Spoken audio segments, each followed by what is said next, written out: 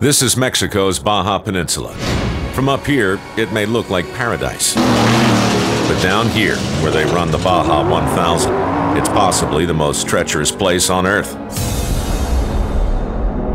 1,062 miles of engine-choking sand, scorching heat, and jumps that'll shake apart just about anything.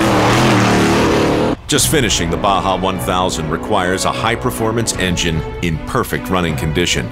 We put engine 44-8AA with the equivalent of 163,000 brutal miles on it into Mike McCarthy's customized off-roader. We're going to put another 1,072 hard miles on it, the hardest miles. The starting line, Ensenada.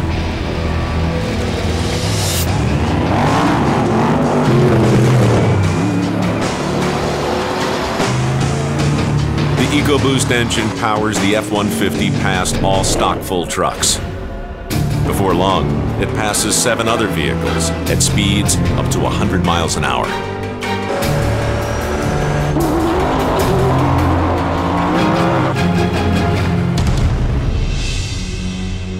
Baja pits will be there if you need anything. During refueling, the team suspects something is wrong when the tank only takes 16 gallons. Then they realize the EcoBoost engine is simply using far less fuel than they expected. We were getting over double miles per gallon average what we would normally get. We told them to just skip the last pit stop. It's a game changer, man.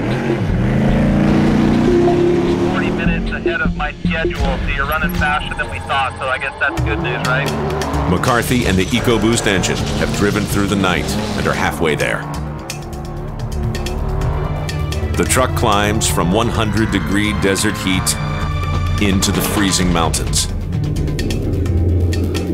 The abrupt temperature and oxygen changes don't faze the EcoBoost engine.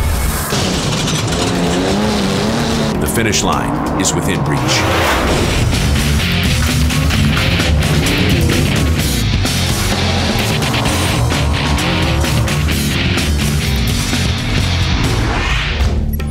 EcoBoost engine 44-8AA roars into La Paz and across the finish line.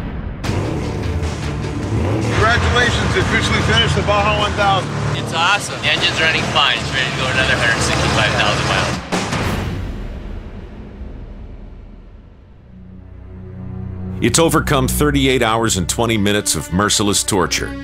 To put that in perspective, of all the vehicles that started the race, a third failed to finish. The Baja 1000 caps the F-150 EcoBoost torture test. 5 challenges that subjected this engine to stresses no owner possibly could.